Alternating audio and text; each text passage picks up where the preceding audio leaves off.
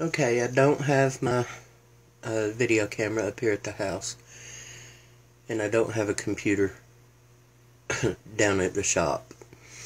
So this is Photoscape. It's a free editing program, and it's great for just quick, simple edits. So it's a free download. I get it off download.com or CNET. First of all, I'm going to open up the editor. You'll have to excuse the shakiness. I don't have a tripod. And then I'm going to select the picture that I want to change the resolution of. Let's go with that one. There we have it. Well, I picked one that's already been done. So let's find something else.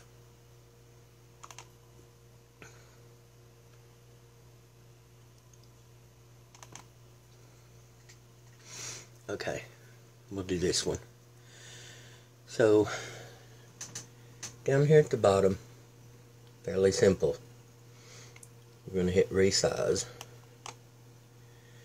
This one is 3264 by 2448. You're going to make sure preserve aspect ratio is on, and you can either run it up with this little button, or you can pull this one. I usually go up in the 6s. I'm going to hit OK. I'm going to go over here, click Save. Save As. I like to keep both images. And what I do to know that this one has been resized is put a dash